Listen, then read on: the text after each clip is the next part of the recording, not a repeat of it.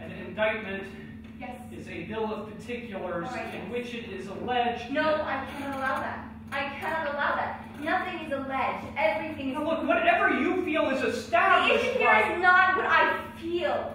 It is not my feelings, but the feelings of women and men, your superiors, who have been polled. Do you see?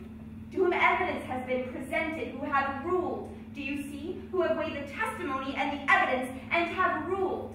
Do you see that you are negligent, that you are guilty, that you are found wanting and in error and are not, for reasons so told, to be given tenure, that you are to be disciplined for facts, not alleged, what is the word, but proved by your own actions.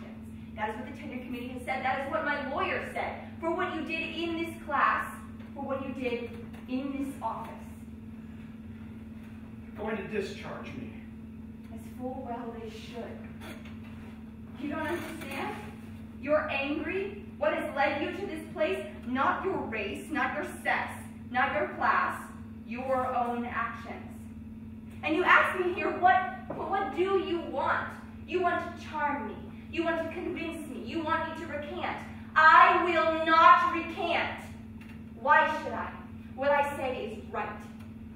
You're going to tell me that you have a wife and a child. You're going to tell me that you have a career and that you worked for 20 years for this. Do you know what you work for? Power. For power. And you sit there and you tell me stories about your house, about all the private schools, about privilege and how you are entitled to buy, to spend, to mock, to summon. All your stories. All your silly, weak guilt. It's all about privilege, and you won't know it. Don't you see? You've worked for 20 years for the right to insult me. And you feel entitled to be paid for it. Your home, your wife, your sweet deposit on your house. Don't you have feelings? That's my point. Don't you see? Don't you have feelings? Your final argument. And what is it that has no feelings? Animals. I don't take your side. You question if I'm human. Don't you have feelings? I have a responsibility to this institution, to the students, to my group.